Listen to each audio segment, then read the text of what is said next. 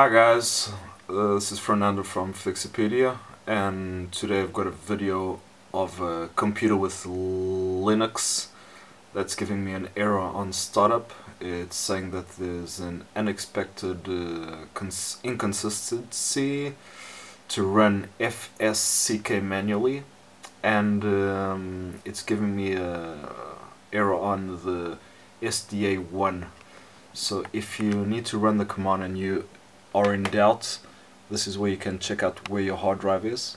This is the SDA1. You might have 2, 3, something like that. So it says SDA1 contains a file system with errors. Check first inodes that were part of corrupted orphan linked list found. So we're gonna run an Fsck.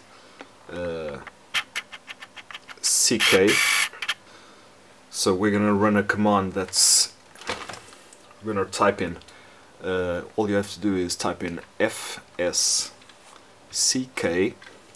space minus F, which is I'll leave it in the description, but I think it's a force check. So even if the sectors are considered healthy, it's gonna force check them.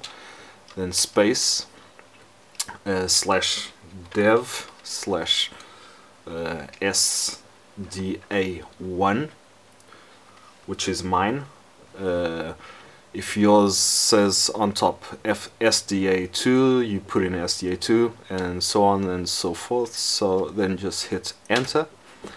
It's gonna start checking, and basically you're just gonna have to press yes, so epsilon to fix inodes, and it's gonna ask you a few times depending on the errors that you have and what he has to fix. So just press yes on all of them until it's fixed.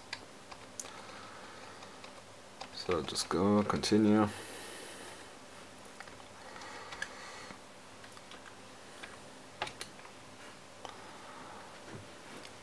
I'll just hit the, if you want to do a second sweep to check everything again, you can just type it in again just like you did before, or just press the top arrow and it will have the last command that you entered.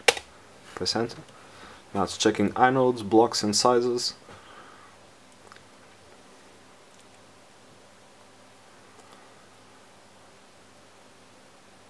Okay, so I think it's okay. You